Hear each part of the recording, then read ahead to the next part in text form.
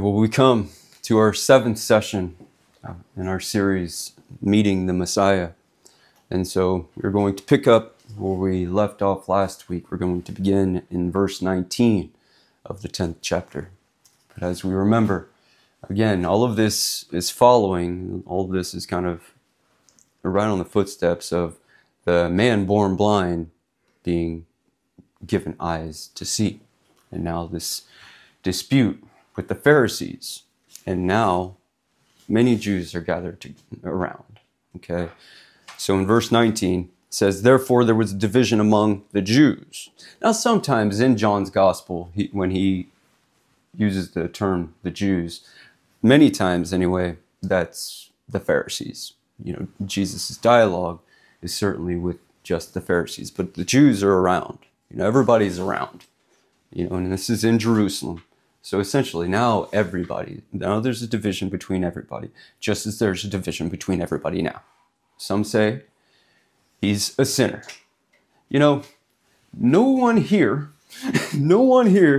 misunderstands Jesus and doesn't understand that Jesus is claiming to be God. You know, essentially, it's just exactly what they accuse him of being.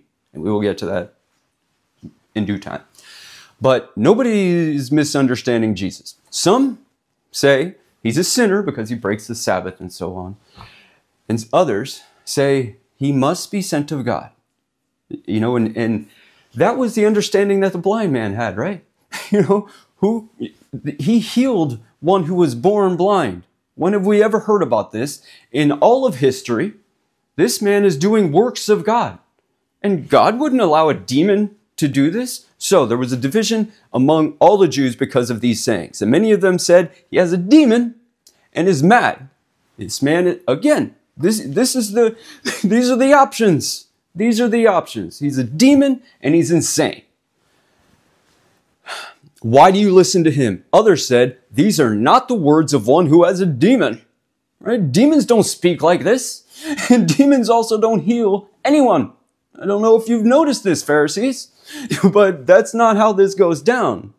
You know, not only are his words of God, but his works are of God. And it's just as Jesus says, and as he will say, if you can't believe me for my words, believe me for my works. The works that I do are my Father's works. I and my Father are one, which is what he says. But these are the options. These are the options. Either he is a demon, either he is a devil and insane, or he's the Son of God. There is no other option. And again, only those who were born blind, we're all born blind, but only those who were given eyes to see, ears to hear, know that he is not only sent by God, but he is God. He is God. There's, in theological terms, this is perichoresis, and that's the Greek term for it. This has to do with this mutual indwelling within the Godhead. That the Father is in the Son and the Spirit. The Son is in the Father and the Spirit. The Spirit is in the Father and the Son. So this is an indwelling of 3 persons and one God. And one God. So when he says, I and my Father are one, that goes right back to what he had said. I am in the Father, and the Father is in me. And let us never forget what he says in his prayer in chapter 17. Father, may they be one, even as we are one. The unity of the church. Truly the wheat are united. We might not be united in doctrine. We might disagree on some things. But Jesus is our shepherd. And we are one because of him. So when he prayed that prayer was answered and that prayer was fulfilled. We are one in our shepherd. And the God is one in 3 persons. Let's continue. Now it was the feast of dedication in Jerusalem, and it was winter. Okay. John brings up many feast days. Obviously the crucifixion is during the feast of Passover. Jesus fulfills all these feasts. Okay, the Pentecost is the feast of the harvest. the ingathering and so on. That's where the Spirit came on the day of Pentecost, the faithful fulfillment of the day of Pentecost, the day of Passover and so forth. This feast, though, you will scour the Old Testament and never find it, because this actually began to be celebrated in the intertestamental period. The Syrian Antiochus IV Epiphanes invaded Jerusalem in 167 BC and set up a pagan altar, desecrated the temple. And then, by the revolution, essentially led by Judas Maccabeus and all the Maccabees, but Judas the Hammer, which I think is just awesome, Judas the Hammer regained the temple. And so they reconsecrated it, they dedicated it on the 25th of their month, which corresponds to December. I think this is mostly why we celebrate Christmas on the 25th of December, because of the Feast of Dedication, the light of the world, because this is the festival of lights as well. So this is Hanukkah. The Feast of Dedication is Hanukkah. It's celebrated for 8 days. It's an 8-day festival. It's an 8-day feast, essentially. And again, it's because they dedicated the temple there. And remember, John has already recorded for us, Jesus saying, destroy this temple. In 3 days, I'll build it up again. Jesus is the temple. Christ is the temple. And he is also the light of the world. He comes and fulfills all these feasts. So that's all I'm going to say. We don't have all the time in the world to go through all these things. But it's a beautiful, beautiful illustration. Jesus fulfills not only the feasts of the Old Testament, but in between these testaments, God acted. God acted in the Maccabean revolt. They got their temple back, and then Herod restored it greatly. It became one of the 7 wonders of the ancient world, and so on. Wonderful, wonderful fulfillment. And Jesus walked in the temple in Solomon's porch. Where else have we seen this? This is where the apostles begin to preach and do miracles. Jesus is at that self-same place. Then the Jews surrounded him and said to him, how long do you keep us in doubt? If you are the Christ, tell us plainly. And I can't help but read this verse and go immediately to the Diet of Worms. I'm sure that happens to everybody. Go back to the Diet of Worms, where, Martin Luther was commanded to recant of his works. And he's like, well, which one? Certainly you're not asking me to recant everything I've ever said. Some of that you have to, realize is true. So which one? And Eck essentially told him, Martin Luther, answer non primudum, without horns, without horns. Answer us plainly. Answer us plainly. And essentially that's what they're saying. How long will you leave us in suspense? If you are the Christ, tell us plainly. Now we saw with the Samaritan woman, he answered her plainly. I who am speaking to you am he. With the man born blind, same thing. Same thing. Immediately confesses himself as the Messiah. To those who don't have eyes to see. Remember, he came to shut the eyes of those who say they see and to open the eyes of those who can't see. So these blind ones, he's doing these works. He's saying these things. All these things testify of him. He's already said, I am my Father, I am in the Father and the Father is in me. Okay? The works that I do in my Father's name. Essentially, they are authorized. My power comes from my Father. So I've already told you, okay? And that's what he says. Jesus answered them, I told you, and you do not believe, because you're blind. Those who have eyes to see now, those who the Holy Spirit is now indwelling, sees that I am the Messiah. These works that I do in my Father's name, they bear witness of me. This is my witness. If I were my own witness, we've seen him say this too, my witness wouldn't be true. But another is my witness. And then he uses John the Baptist.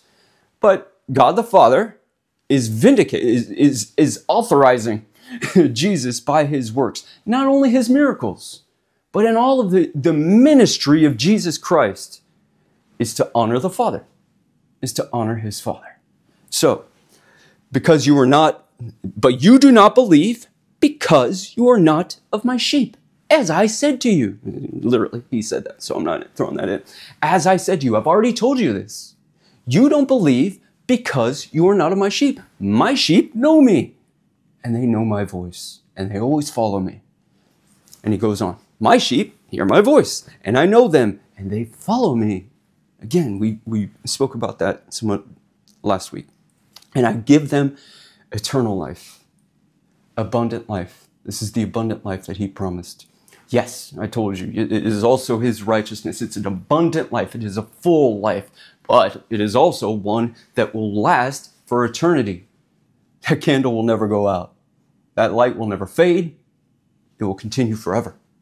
I give them eternal life, eternal abundant life in me, filled by the Lamb of God, by the light of the world. And they shall never, never perish. Never. They are mine. I know my sheep. I love my sheep. I will never perish. I am everlasting, is what Christ is saying, obviously. I am everlasting. I will never perish. And they are in me. I have come to find my sheep. And my sheep know me. You don't believe because you are not of my flock. Again, remember, he said, I have other sheep who are not of this flock. Other translations have fold. The better rendering is flock. Okay, we didn't get into that because we're limited in time. However, you are not of my flock. Therefore, you don't believe. You say you see. You say you are disciples of Moses and so on. If you would have believed Moses, you would have believed me. You are blind and you are not of my flock. Otherwise, you would know my voice and you would follow me. Neither shall anyone snatch them out of my hand. My Father who has given them to me is greater than all, and no one is able to snatch them out of my Father's hand. Here he's saying, they will never be snatched out of my hand. Remember, he says that he is committed to his saints, and he will never lose one.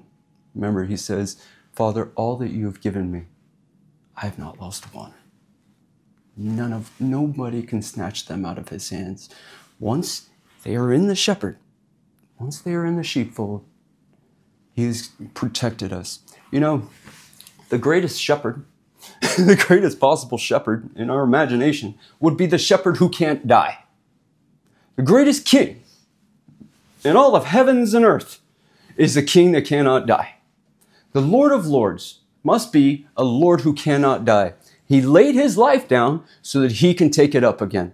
He has the power to lay it down. He has the power to take it up again. Truly the authority and the ability to lay it down. I lay it down of my own will, and I take it up again by my own will, by the will of my Father, because he has given me the power and the ability and the authority to do this. So he did lay down his life for his sheep. But now, this shepherd cannot die. Neither can his sheep. Neither can his flock.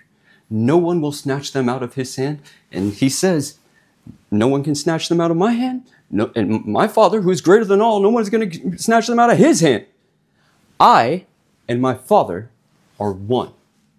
Now, briefly, this has led into much controversy, much heresy. Arius used this verse. And the Arians of today, Jehovah's Witnesses, some sects of Mormonism, see that this unity is one in purpose, and that's it. But Jesus is not God. This is just one mind together. They're united in purpose. What an absurd thing. And this is why he was condemned as a heretic. That is an absolute heresy. Everything Christ says is obviously proclaiming his oneness with his Father. John, in the beginning of this book, in the beginning was the Word, and the Word was with God. There's a distinction of person, and the Word was God. Now, this I and my Father are one. In the Greek, this is in the neuter. Okay, so that really means a difference in person. Okay, where if it were in the masculine, then it would be one in complete identity. In other words, the same person. Okay, but this is saying they're one in identity, essentially, but different in person. Distinct in person anyway. But they are of one will. Again, all that my Father commands me, I do. This is an eternal command obedience relationship. And the Son does nothing apart from his Father's will. This is the Son of God. He will do nothing. In a sense, he can do nothing apart from his Father's will. But his Father gives him all the authority, all the power, all the ability to do the works that he commands him to do. I and my Father are one. No one's snatching them out of our hands. They are ours. They are ours. Then the Jews took up stones again to stone him. Jesus answered them, "Many good works I have shown from my Father." Again, these are works from my Father. "For which of those works do you stone me?" They've done this before. Remember, he's evaded them before. But here, he doesn't just simply evade them. He, stops time for a little bit, but stops them in their tracks with this question. This somewhat interrogation. They've been interrogating him, and he kind of turns the tables. Then the Jews answered him, saying, "For a good work we do not stone you, but for blasphemy, because you, being a man, make yourself God." This is what we alluded to briefly last week, so let me briefly just say here, this again is the irony of ironies, and if Arius or the Jehovah's Witnesses had eyes to see, they would see that he is saying right here, and they are saying right here, you are making yourself to be God. And the reverse is the truth. God, in eternity, chose to send his Son to come in the flesh so that we might behold his glory, the glory of the only begotten Son of God, just as John has already said. But the Jews understand what he's saying, okay?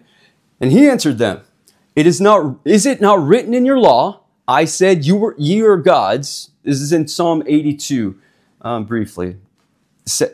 Beginning in verse 6, says, I said you are gods, and all of you are children of the Most High.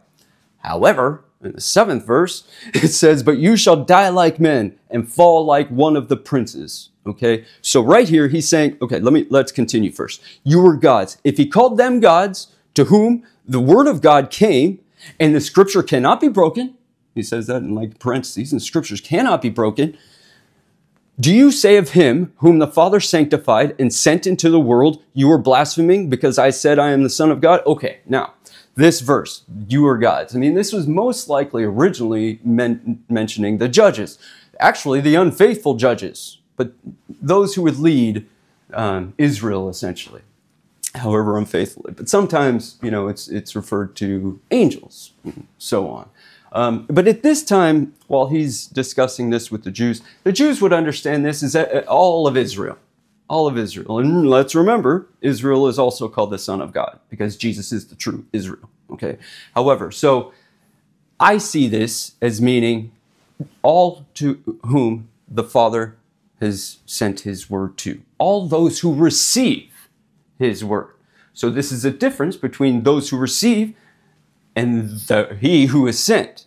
So in other words, he's saying, if he says this about those who receive the word, this somewhat ambiguous Elohim, something that can be equivalent to angels. He says, if he says this about those who receive the word of God, how much more would he be saying of he whom he sends, of himself?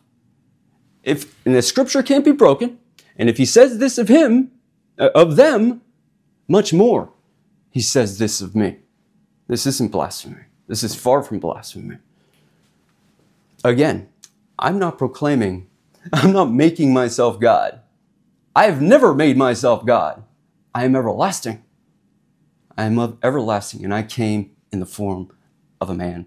I'm a form of a slave, essentially.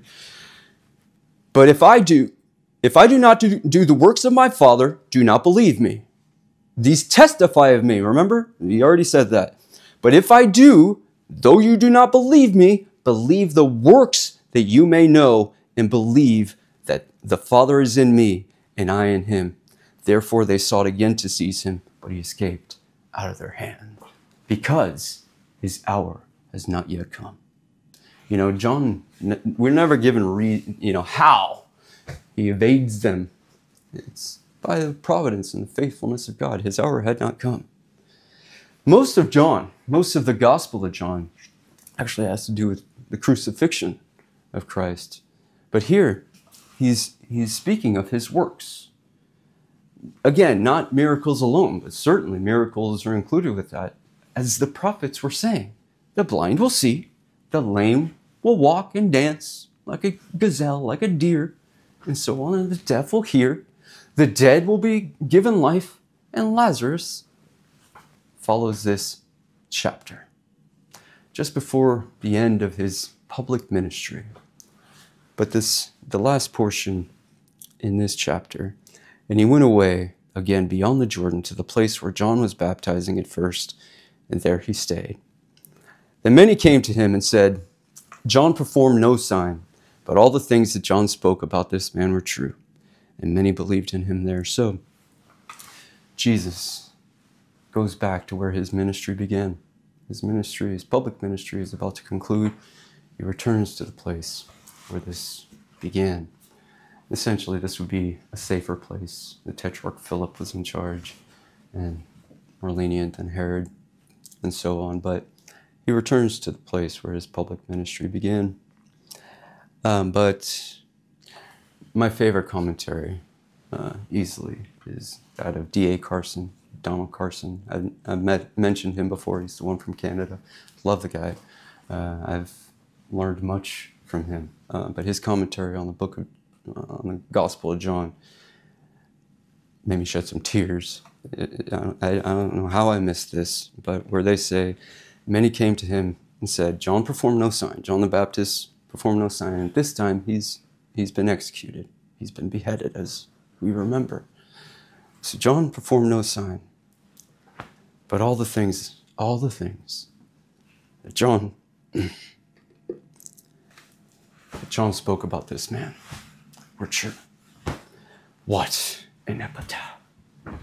I pray to God, that's all of our epitaphs, but certainly any minister of God, any true faith, anyone who wants to be a true, faithful minister of God, prays that that's what will be said of us when we are gone, when we pass the veil at last. What an amazing testimony. All the things that John spoke about this man were true. Everything. He said, he's the Lamb of God. I'm not worthy to untie his shoes. The axe is laid at the root of the tree. His winnowing fan is in his hand. This is about to take place, and I baptize you with water. That's as much as I can do, okay? I don't have any power. This one's going to baptize you with the Holy Spirit and with fire. Fire. Eternal life. Eternal life. Well, we will not only not perish from this fire, we will live forever in this fire and in this Spirit. But what a wonderful conclusion to this chapter. As we began the journey to the cross, this whole thing is a journey to the cross. But just before his final and greatest work of raising Lazarus from the tomb, commanding him to come out of that wretched place and to come and live with him and abide in him forever, because he will never perish away. There's an anecdotal story about Lazarus, actually, because the Jews seek to kill him afterward, because this is inconvenient. They truly seek to kill Lazarus as well. And there's this anecdotal story talking about Lazarus just losing it, and he just begins to erupt in laughter, and they get all frustrated, and he essentially says, "You seek to kill me? Death has died." Death has died, and Christ has killed him. I laugh at the death now. I know where I'm going. I live forever. My eternal life begins now. It is here. It is now. We will never perish from his hand. No one can snatch them out of his hand. He is the only way into the sheepfold. He is the only way into the green pastures, into these still waters. And he is the one that guides us. He is the one that tends to us. But he and he alone is also the one that preserves us. Again, the perseverance of the saints is a biblical doctrine because it's only biblical because God preserves his saints. The perseverance of the saints rests on the foundation of the preservation of God to his saints and for his saints, because no one is able to snatch us out of his hands. He is faithful. He is absolutely faithful. He sent his Son for us. He has sought out his lost sheep. And the true shepherd has come and laid down his life and taken it up again so that we are safe forever with our shepherd, with our King, who came to serve for us. And when we are at last at that table, when we sup and drink with the true Lamb of God, we will never perish. We will never perish, and we will always be in the radiant light of the Lamb, who is the light of the world. So, as we conclude with our consideration of the interactions with Jesus, at least in the Gospel of John, we will continue. We will go to the Synoptic Gospels, however, and talk about many interactions found there. We might return with Pontius Pilate later, because again, this is many people anyway who meet with Messiah, and so chief priests will be included with that. And that's why we included the Pharisees. Pilate will be included with that, and we will likely do consider Nicodemus as well. So we will return to this gospel, but here is the great sermon, the great message about our good shepherd. Again, Lord is my shepherd. I shall not want. How can I possibly want when the Lord is my shepherd? I am in him and he is in me. He dwells with us. He makes his house with his saints, and he is our dwelling place. He is our dwelling place, and he makes his home with us because he is our Father. And he wants to be with his children now and forever. Praise God.